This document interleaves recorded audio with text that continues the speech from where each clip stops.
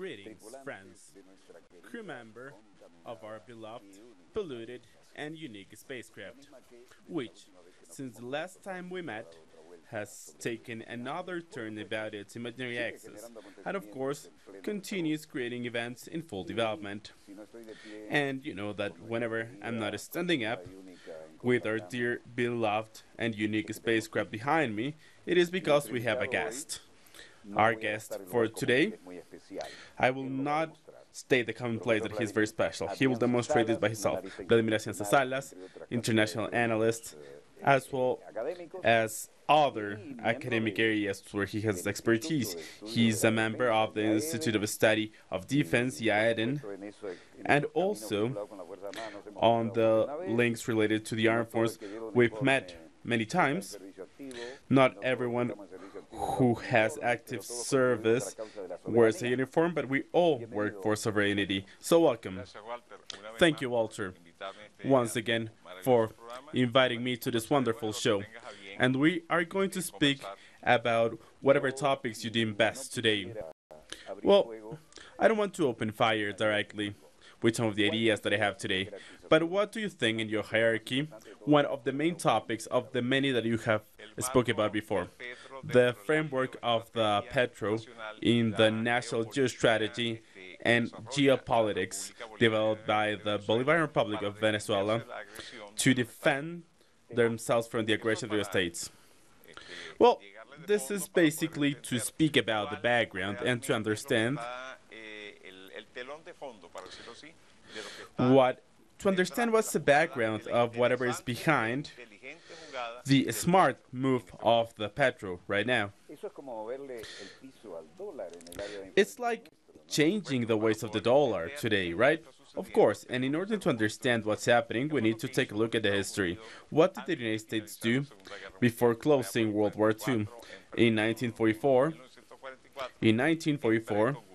in Bretton Woods, well, they simply put together a set of countries, many of which were regions that were under the powers of the moment, for instance, India with inland, or with the South American governments that were somehow associated to the policies of the United States. And there was a conference where there are two main figures. One of the figures was Harry White, who's the economist that represented the United States in this conference, and the other one is Professor John Maynard Keynes, who was representing the United Kingdom.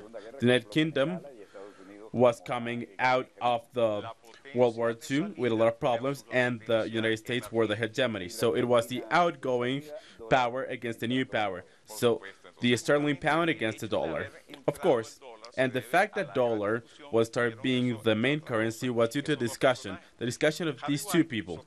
Harry White stated that the currency after the war should have been the dollar, and John Maynard Keynes thought that it should have been the Bancor, which is the currency that he proposed to create a relationship, the special rights for exchange that we have today. And in order to carry out international transactions associated to the emerging economy of that time, the new order internationally. So there was a very interesting discussion because John Maynard Keynes was working with the Abaco, but the empire was not strong enough to hold this because they did not have as much gold as needed in the reserves due to all the events that took place during the war. However, the states did have the money. So Harry White urged that dollar should be the reserve and international exchange currency for the economic order, and Keynes just stated that it could not be this type of currency. It should have some warranty. And then they started working with gold. And they mean that it did not have any backup. So it is an act of faith because I agree that this is worth something. However, the market does not always back it up. So when Keynes started with the pressure, there was an agreement with gold. So $35 for the ounces. You have stated many times in your program. So the United States, as an emerging power, and Harry White as a delegate, imposed the dollar. But with the support that Keynes requested to have a currency that was not a fiduciary type of currency, but with gold warranties. So it was around $35 per ounce, with a free exchange ever since that point until 1971. So what is the currency's importance in this moment for the framework of the expansion of the United States in the afterwar? That's the most important event, because through the currency, they were able to export 50% of the merchandise of a country throughout the world, and international transactions, 100% of them, had the base on the American dollar with the gold pattern. And of course, the United States, after World War II, had a great heavy industry, and they were willing to export what they did not use during the war. One of the things the United States did there was based on the theories of Keynes of the participatory state economy. Those who were supporting the free enterprise became aestheticians due to hypocrisy and because it was better for them. So they strengthened their industrial market to start building cannons and weapons, and after the war they built cannons and others, and they continued building appliances and cars, and with the American dollar they covered the different countries of the world that were under the orbit of the United States. And ever since the Cold War started and the bipolar world, together with all these events that lasted until the fall of the Soviet Union in 1991. But back to economics, we have the following. This strategy of having a strong currency with a support would allow the United States to create the Marshall Plan that granted Europe $10 billion as a loan. The Marshall Plan was a humanist plan to rebuild Europe so they could have power to buy the products that we needed to continue exporting, because it was easier to export weaponry that was destroyed and needed to be reestablished. And now there's peace. So what do we have to do? Well, we need to sell appliances, we need to sell vehicles, TVs. They started building TVs, black and white TVs, and never stopped with the heavy industry, which had a lot of space since the war. So the support of the currency then became the only currency that worked internationally, the only currency internationally which had an international reserve that was backed with gold. And this was very bad for the British Pound, because the sterling pound was no longer the main one. Yes, and there was a very important breaking point in history, when the United States, where Richard Nixon got rid of the gold pattern due to three elements. First, they were reaching the greatest levels of expansion of capitalism in the afterwar,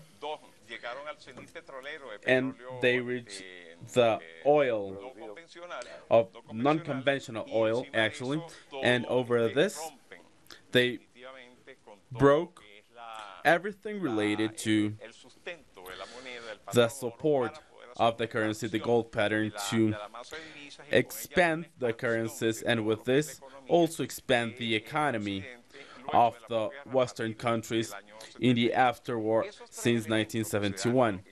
These three events that took place in these times led to, of course, the dollar dropped its price because it started being a fiduciary currency, and there were problems with the rest of the nations, because European currencies already were lowering their exchange rate, and Charles de Gaulle and the British ministry, whose name I've forgotten, requested the United States to give them gold instead of notes, and the United States said no, and they needed to look for the international reserves in dollars and exchange this in the international market, the gold that both England and France were able to bring together in these times. So all this happened under this framework. De Gaulle had his pride hurt after the war because he wasn't taken into consideration, and when he became the president of France, he started with his revenge one by one, because the French pride was hit hardly, and De Gaulle had different ideas. He was an statistician and he had the guts to do whatever he wanted to. And all this beyond the creation of currencies as the yens, which is managed by the IMF's international currency. Then there was the euro, and the euro is the effort, as William Clark states, the most important effort that a group of nations have ever put together to have an alternate currency to the dollar just to some years before. And then the yuan, which was also a couple of years ago became one of the reserve currency that was accepted by the IMF. Even though the sterling pound and other currencies, these are the ones that show the relationship of one of the economists against their behavior worldwide. This strategy means that the United States have $1, in this case a currency, that allow them to carry out their geoeconomic interests worldwide, to import raw materials for the industry, and then exporting everything, literally everything. And in 1971, there was a phenomenon that's well known, where before derogating the gold pattern, Richard Nixon sent Kissinger to speak with the Saudi Arabian leader for Saudi Arabia to keep the oil negotiations based on the American dollar, because if not, it would not have any support. And when he was asked about this, he said, well, you have to work with the consequences. So this was the support of dollar after 1971 as the main international currency. And this currency became the main event for this. And when you read Keynes' theories, you can read that in chapter 21 of his book, he speaks about the importance of the currency in world demand. And the global demand is the core of his theory. And for this, for the United States, it is very important to have the currency as a method to keep their financial economic empire around the world. They start with their own currency, the one that they control, and they can overthrow governments with this. They did with Saddam Hussein, and then they did so with al-Gaddafi. And Saddam Hussein said that he was going to sell his oil in euro after breaking the alliances with the United States and Muammar al-Gaddafi, who worked with the dinar gold to all the African countries, and then the relationship with the European countries and the United States and any country of the world. So this cost their life. Gaddafi had the best training in the best academies of Europe, but he was a nationalist. I had the chance to meet both of them, and I had the chance to interview them. I interviewed Saddam Hussein. I had dinner with Gaddafi in his palace. I was sitting down in the carpet with Quesada, the Cuban diplomat, and the life standard of Iraq and Libya were really, really good. When our dollar, for instance, was 430. So no one was against the government. How were they overthrown? Well, there's a sinister act behind this. Yes, it was very sinister. It's part of the expansion of the West to try and erase a group of stakeholders that were internationally to keep control over the whole country, over the whole planet. And back to our case, without a doubt, there's a relationship, a direct relationship, as stated by Keynes, between the currency and the economy. The currency and the rest of the economy. So they start from a view where they control a currency internationally, or they exercise, each nation or power exercise their economy based on strengthening a given currency. And this action itself is the one that attempts, under very harsh conditions, as attempted by the Bolivarian Republic of Venezuela with Petro. And we are going to speak about this. Venezuela as we all know, is the country with the greatest heavy and extra heavy reserves of fuel in the planet, as well as reserves of other minerals, as vanadium and many others as part of the reserves, with great conditions of gas. Venezuela is under the framework of the fourth or fifth natural gas reserves worldwide. And above all, we have 17 of the 19 strategic minerals in the Guayana area. So, a nation with features as ours justifies what Commander Chavez stated were a country. He said that in the Orinoco Strip needed to have an armed force that would be able to defend the interest of a country with so much wealth in minerals. So Venezuela, since 2015, even though we can speak about this ever since the start of the military revolution, facing a group of attacks. It would take all the show to analyze them one by one, but particularly in 2015 there were three factors that were very important. They are very important to keep into consideration. First, Obama, on 2015, who said that Venezuela is a threat for the interest and the foreign policy of the United States. Then, on August 24, 2017, where Donald Trump created a fence, a financial fence around Venezuela based on the perspective of the institutions that work with the dollar internationally, with the reserves of the World Bank, the IMF, everything related to the sphere of the dollar. And over this, recently, on March 19 this year, there was another decree blocking natural and juridical individuals of the United States to make business with Venezuela based on the framework of the use of the petro, which is the currency that Venezuela is now standing for. So what's the idea behind the petro? To get rid of the fence of the wall that Venezuela is facing from the United States, or already doing so explicitly. Not as it happened in the times of George Bush, where they came as if they weren't doing anything, but they were behind the coup of April, the strike of the oil, and everything related to this. But now, it is clear, and one of the things that Donald Trump is doing ever since the Obama decree, starting with the Obama decree, is opening all the artillery against Venezuela to make Venezuela a failed state.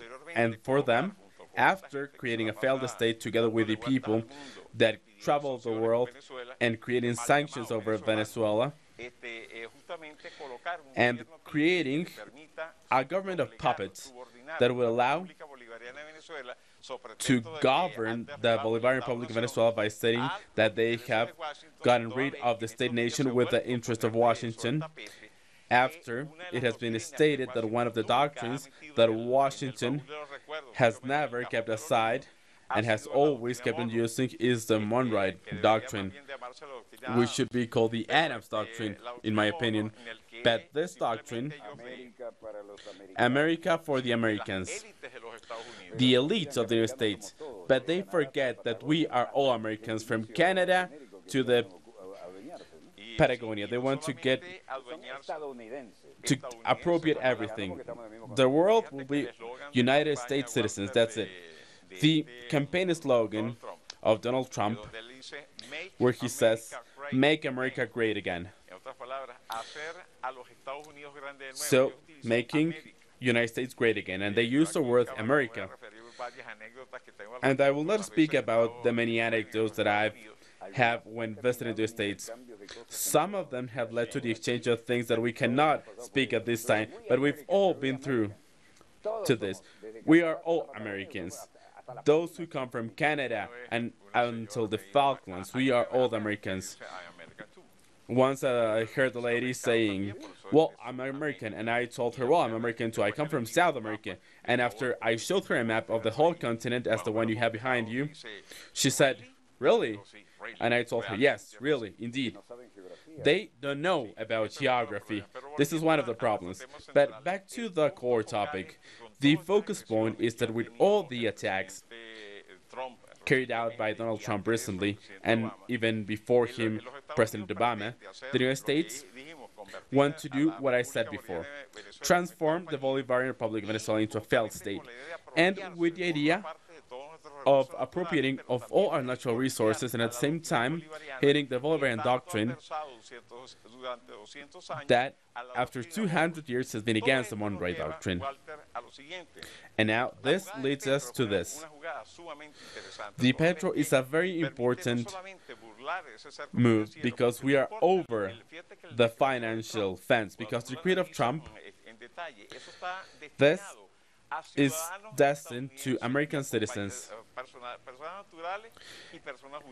and to companies and individuals. Why? Well, because they cannot create a decree beyond their territory, because this would be ridiculous. But for the Petro, as it's a cryptocurrency, they do not have control over the transactions that could be done with a cryptocurrency. And they cannot do this with any cryptocurrency in the world, with Ethereum, with Bitcoin, nor any other of the cryptocurrencies that we could speak about today. So this is created with a decree where the Petro is forbidden, but it is very difficult to move this forward because the launching of the Petro has two very smart reasons behind it. First, getting rid of the financial fence of the United States, and they have increased this ever since 2015. And secondly, creating a currency, an international currency, a crypto asset, as it has been stated or called, with which any person or business who wants to buy any export products of the Bolivarian Republic of Venezuela can do so based on this asset, just like Venezuela can buy in different parts of the world the products that are needed because we have not been able to produce them in this country as of now. And this is what we need to say. Venezuela needs to evolve towards a productive and diversified economy and not only tackle oil, even though we have a lot of oil. We have all the minerals and all the necessary elements to do so, as well as the human talent that has been developed through thousands of scholarships for specialization. And Walter, what you just mentioned is very important because we need to understand that this is a comparative advantage as well as a competitive advantage of Venezuela against the world. Because if we're able to industrialize these minerals, these raw materials, then we'll have the capacity of exports that would benefit everyone in Venezuela and would allow to comply with the third objective of the nation's plan, which is creating of Venezuela an economic power. And this is of course crucial for the framework of the first objective, which is the national independence of Venezuela, sustaining the national independence. What do you think of the Colombia plan? Well, Plan Colombia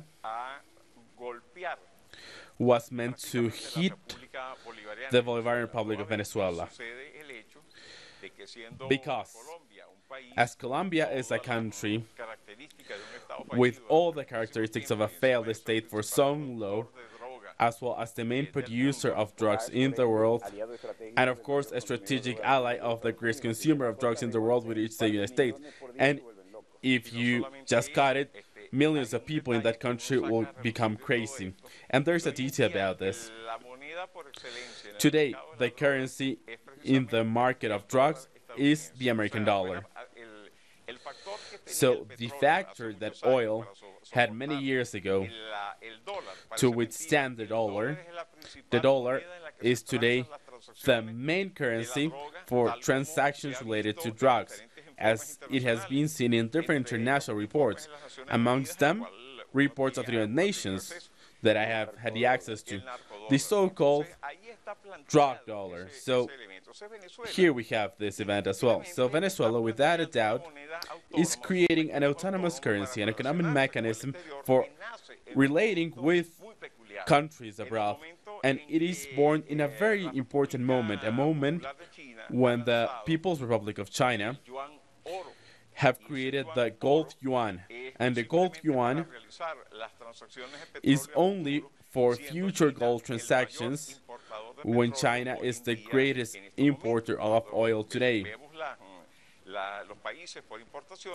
If we take a look of the imports, first there's China and the United States, but this is going to change in some years due to the decline.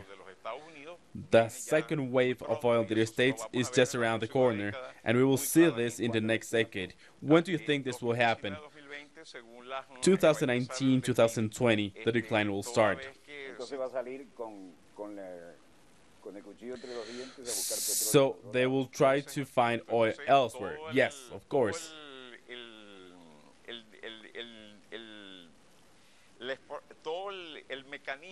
So this method that allows them to feel strong today, because they have a certain production of oil that have reduced their imports, will decline shortly. And this is directly related to the strikes against Venezuela, which has the greatest reserves of oil in the world, both heavy and extra heavy, and it's only 4 or 5 days away of sailing, when the ones of the Persian Gulf that also pays the United States is 45 days away. And we contrast them with Canada and with the Kirsten Island. Of course, pollution due to the exploitation of Alberta, Canada, and the pipelines in the United States. This is way above the amounts that can be generated in Venezuela with the exports that we've had for over a century from Venezuela to the United States. And this is under the new system of fractioning, of the so-called fracking, to get rare oil. And the different soils are not only part of fracking, but they also pollute. They also pollute the water. And 1% of the fracking mechanisms are radioactive components that poison waters, but also poison the soil, and can directly have a hit on the agricultural production at a surface level. And then there's genetic mutations, and then alteration of the chromosomes, because there's radiation levels that we were not thinking, and it is in the food, in the water, in the air. So all of this is part of the idea that the attack of Venezuela is due to all these reasons, the reasons that I have stated. And it's a very interesting action from Venezuela to be able to have a currency. And once again, I'm speaking about Keynes, because Keynes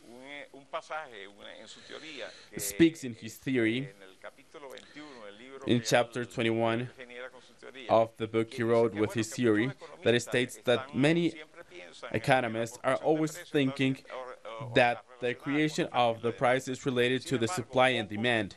But there's few economists that have gone beyond this space, that have studied in depth, understand that the framework of the currency is needed for the prices and the control of markets. This crucial element is the one that somehow underlies within the actions taken by President Nicolás Maduro today in the Venezuelan state, trying to create a currency that would allow to create a relationship of Venezuela with the rest of the world, both from the perspective of exports as with imports, without the need of using American dollars. And as I said, the American dollar, with the exchanges of China and Russia, and with all the situation that's taking place today internationally, is a currency that is declining. And the fact that the Congressman Paul said last year that the health of our economy was measured by the health of its currency, and that the Federal Reserves had issued in 2008 and until today around 4 billion inorganic dollars. Inorganic dollars means that they don't have any support of gold or any other kind. No support in the economy. It's beyond the price of the ounce, with no support, because the economy of the United States was supposedly, according to Nixon, was going to withhold the American dollar. And if the economy of the United States, the one with the greatest debt in the world, that has an over creation of currency, which is of course counterproductive to the management of the merchandise, where you should use your own currency as the merchandise for exchange. This should of course have control. They should have control over this, and they don't have this. So this is how the decline of the dollar starts against the world.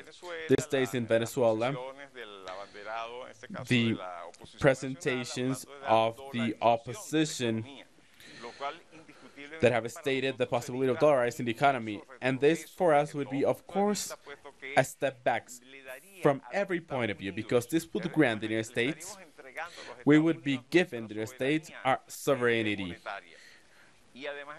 our monetary sovereignty, and beyond this, we would be at the hands of the IMF for any credit actions that Venezuela could develop for their economic growth. And this is fully counterproductive, and because I can understand this 6 decades ago. A nation emerging from World War II, the only one who wasn't bombed in its continental territory, that developed an immense economy, but not an economy that has been struck, where the President of the United States is speaking about making America great again. So making of the United States what they were before, because they're no longer that. And this slogan, of course, speaks about them not being what they were. So they have to become once again what they used to be. And you're being very subtle when it's saying that it was not bombed in their territory, regardless of the Japanese with the bombs. And it was bombed in Pearl Harbor. But the strategists of the Navy of the United States said, listen, the Japanese can reach Pearl Harbor. And when they attacked Pearl Harbor, and they were speaking about treason, the aircraft carriers were not there. There wasn't a single aircraft carrier in the port. Well, maybe they knew about the keys, the passwords in Japan, and they were able to allow them to hit first in order to react with the fever, with the hatred due to the attack. And the strategists had stated this was possible. And then there was another economic hit in the afterwar by imposing their currency worldwide. So what Venezuela needs to do today, and now we're going to speak about technical elements of the petro. Venezuela today is fighting a big war. The Freedom 2 plan, Plan Freedom to develop by the United States, by the South Command of the United States, against Venezuela, as well as the 3 decrees, the 2 that came from Obama and the 1 from Donald Trump, are to put Venezuela against a rock and a hard place in order to overthrow Nicolás Maduro, president, and get rid of the constitution of the Bolivarian Republic of Venezuela. And of course, derogating this and imposing the dollar in Venezuela, dollarizing the economy, and allow Venezuela to be under the command of Washington. And for this, there is a strategic need for them to have control over America, and particularly over Venezuela, so that they can breed. After the growth of the People's Republic of China, that's a growth that cannot be stopped today. And even from a military point of view, after the mistakes, to say the least, that have been made in the Middle East by the Americans, where they have attempted to once again apply on Russia the operation that was applied during the Cold War, they have not been able to do so. The emerging power of Russia after the Cold War, and during the last 2 or 3 years, Russia has demonstrated what Putin said. We're going to have 2 or 3 bad years, but after that we're going to grow. And this has happened, and that's why Putin has been re-elected, and this shows the number of votes he got and the credibility. And this is very, very different to other times. And listen, Walter, here, this leads us to understand the decision of the petro. What's the petro? Petro is a cryptocurrency, a crypto asset, but to understand what a currency is and what are the functions it has in order to be academic as you are always urging us to be. Currencies have three main functions. First, is a means for exchange. Charles Marx said that this was a method for exchange. Karl Marx said that it was universal method where you were able to exchange different means and measure this due to the possibilities of the third merchandise, and in this case is a currency. Secondly, it has a deposit of value. And here we're going to keep in mind a very important detail. Whenever you have some savings, either internationally or within your nation, the savings that you may have with international reserves, or you may have assets to strengthen your international strength, you do so based on a given currency and based on a group of mechanisms that have been created to strengthen the value of the currency. And one of the things that have hurt us with the dollar today and with the Cucuta dollar, and one of the things that have been created from Venezuela to Colombia to extract the capacity of Bolívar Fuerte, which has many implications behind it that we were going to speak about shortly, is strike the Venezuelan currency due to its capacity of value. So no one in Venezuela today can save their money in bolivars because inflation is beyond the value, and this is to produce the problems that we have been through in Venezuela in the recent times with the help of international factors. So this value is denied to our currency today. However, the petro does have the possibility of depositing value because it is supported with oil. It will be supported also with gold, with the strategic minerals, with diamonds, also with biodiversity. So it has a support, it has a foundation, and thus it is a different currency than the rest of the international ones. I have to say something. When I was a kid in Uruguay, we used to play with notes, with bills. Some friends had some pharmacies, and we were playing with these educational board games. Those games that today are teaching us how to make business. And we played with notes of 10,000 marks. And what happened? Well, it was the inflation that destroyed Germany, 10,000 marks. Just imagine, when I had to carry out the maneuver in Germany in the Cold War with the army, with 10,000 marks, I could have bought a tank. And there is a very interesting case in Germany in the last century where the wives of the workers of factories would come at the eve to get the payment, because if they waited to the afternoon, they were not going to be able to afford the food that they were going to buy later on. But this is a very interesting story. We should speak about this as a lecture one day with all these topics. But coming back to our currency, another of the things that have been part of this operation against Venezuela is one of the properties that a currency should have is being a unit of account. A unit of account is something where you can measure the GDP, where you can keep your accountings. The GDP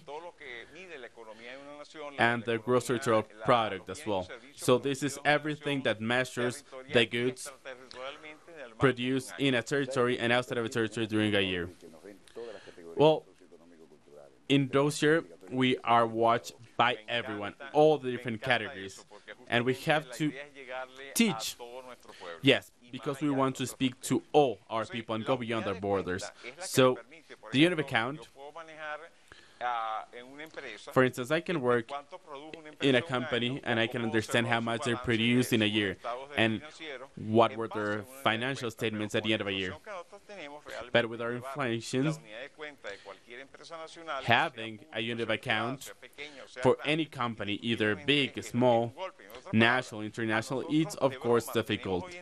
And as a joke today, our merchandise, our means for exchange for small transactions of food and others in national currency, while the rest of the deposit of value on the unit of account are being done with currencies that have nothing to do with our country, and they are not part of the interest of our country. Beyond this, the Bolivar in Venezuela does not only represent our national constitutional currency that has been defined on Article 318 of the Bolivian Constitution, but also it means all the protection that the name of the Liberator has. And currently, this is all reflected with the Venezuelan nationality, and hitting the Bolivar means striking Venezuela, and of course, going against the remembrance of the Liberator with the Venezuelans. This part of the operation has been carried out here in Venezuela. So, in order to retrieve the Bolivar, one of the elements that are being used, as many other measures, is the creation of a cryptocurrency that's not at the reach of the states for it to be struck. Secondly, this should mean a piece of technology today of the emerging economies, the most trustworthy one that will allow us to interact with other actors in the world without being part of the dollar. Coming back to the dollar sphere is the worst that could ever happen to Venezuela, because it's a declining currency and because we will lose all our sovereignty, our monetary sovereignty that is required by a nation as ours.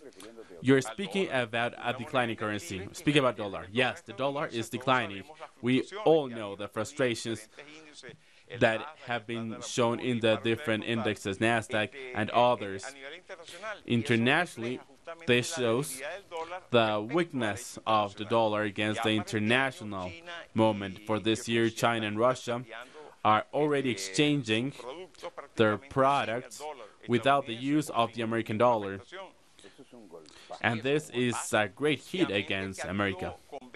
And there's been certain agreements with other nations, for instance, with the case of Turkey and Russia, by using both the Turkish and Russian currencies.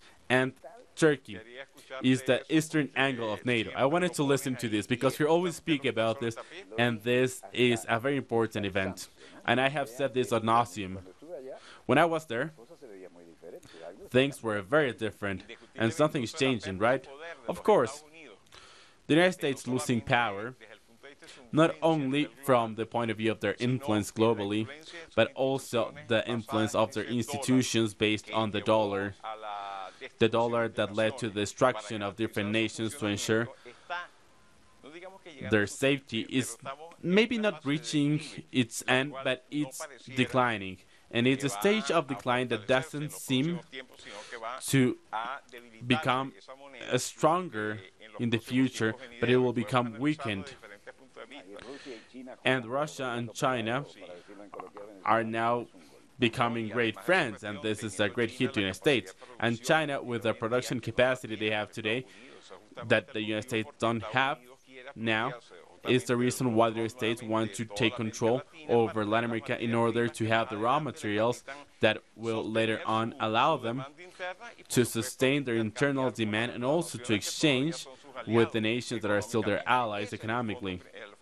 This is the bottom line. Let me say something.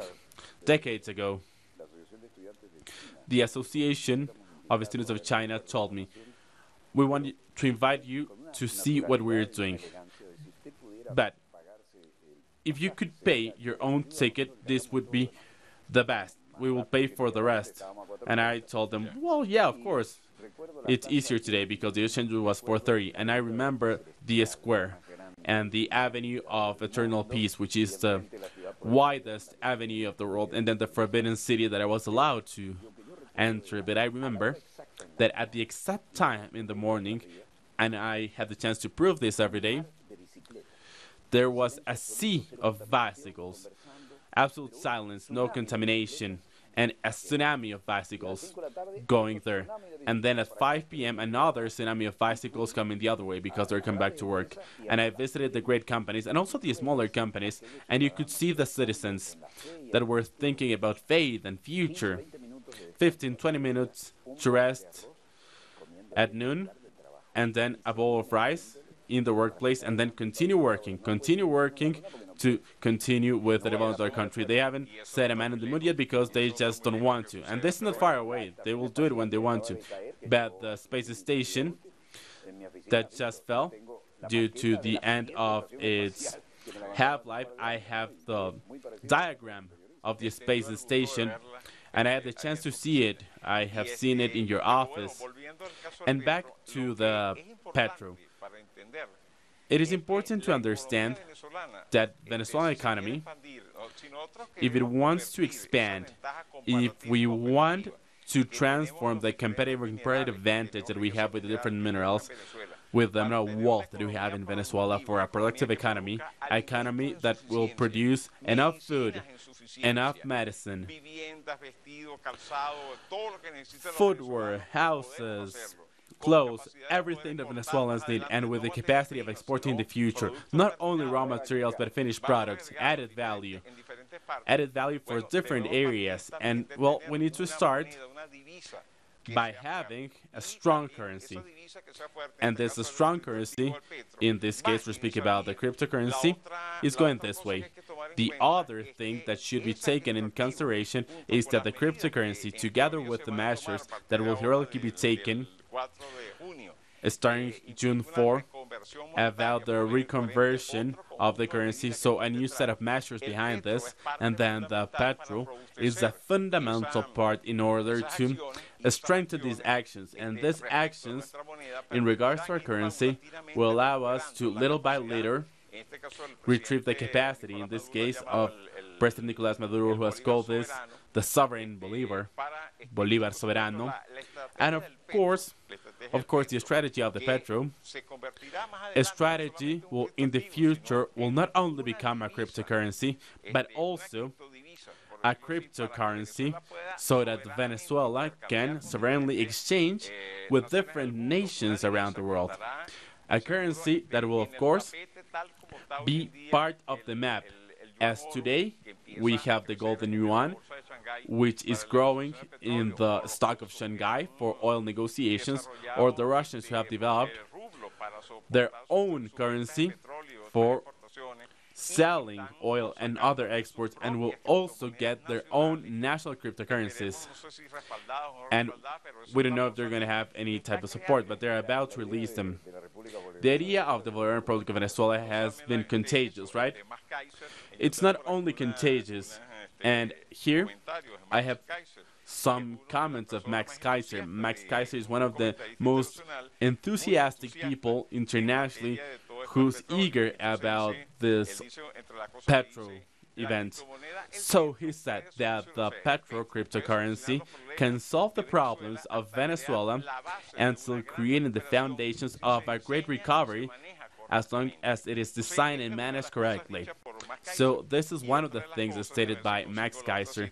And there's another quote that I would like to mention today. It's important to listen to this and listen to one of the things that he's saying. If the cryptocurrency petro works in Venezuela, the United States will no longer be able to apply sanctions to any other nations as they have done for many years, especially with nations that don't answer to their imperial desires. So these are very important statements, and Venezuela, of course, listen, we haven't spoken about all the elements, all the technical elements, everything related to security and whatnot, because it's a very difficult topic. We have shown a geoeconomic and geostrategic approach about what the petro is, and also we have defended the petro from the perspective of national sovereignty, the economic sovereignty, the monetary sovereignty, and the financial sovereignty of our country against the greatest resources in Venezuela. in minerals today to transform this in development, because we don't want to live off the profit of these minerals as we did with oil in the 20th century, but to transform them into comparative and competitive advantages will allow us to develop an industry that first will satisfy the internal market and then that will provide capacities for the export of items of value and avoid the dependency we've always had. And there's a very important detail that calls the attention of Kaiser. He said the problems of Venezuela are caused mainly due to the American empire. And this news has been, of course, said before. The idea of the cryptocurrency is a great way of starting breaking this colonial chain. And this is said by one of the most important economists around the world. Avoiding sanctions is breaking the chain of the colony, and avoiding this sanction is a simple method, and creating the first sovereign currency is also simple according to him. Venezuela can become part of the fight to stop the power of the dollar. So there's an international joint venture to get rid of the dollar for international transactions. If Venezuela today assumes that it will become dollarized, then they would be almost performing a harakiri, to use a Japanese expression. Those who lost Second World War but now have a better economy than the Americans. And beyond their debt, they've been able to develop relationships with Russia and even with China. So they have somehow having a unique influence of the United States. So based on this, we can think today that due to strategic reasons, there is a need to boost, to foster the petro, and later on, creating a process for the retrieval of the bolivar as the national currency. There is another group of methods that we could speak about in other times. I would be more than happy to do so. It is very important to say that in TV, time is our greatest enemy. Listen, here we work with times, with the spaces, and this has been a very clear message. What's your idea to conclude with this presentation? We need to continue with the strategy of the petro, and in the future, we need to recover the bolivar as the national currency. So as the president said, this is one of the objectives he has, and this is part of the thing that we've been writing about and also speak about in different scenarios nationally, because this is a need. Where can we read your information? I have a blog called 180 grados IZQ, 180 degrees ICQ.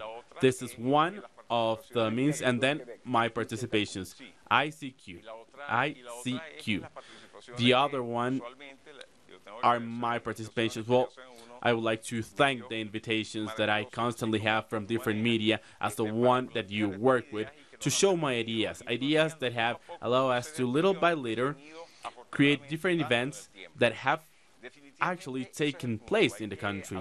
And this is the idea, make this possible by developing the national economy, being autonomous with our currencies, and fostering the petro and retrieving the value of the bolivar, because this is needed to ensure the economic sovereignty of Venezuela.